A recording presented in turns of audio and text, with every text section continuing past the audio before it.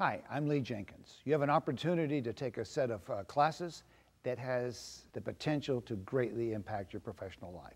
You will see why my seminars are called LtoJ. It is the shape of the curve. Kids can get to a bell curve without you.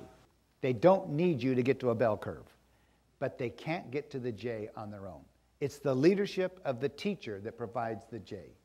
How many teachers strive to reach a bell curve by the end of a term?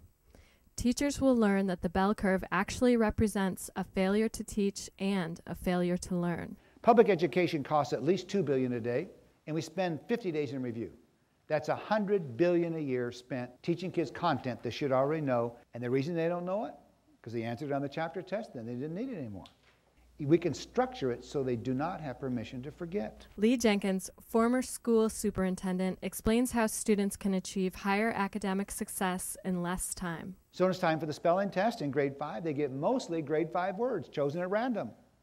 Then they get a few 4 and a few 3 and some grade 2 words. You don't want to know what they crammed on Thursday night, you want to know what's in their long-term memory.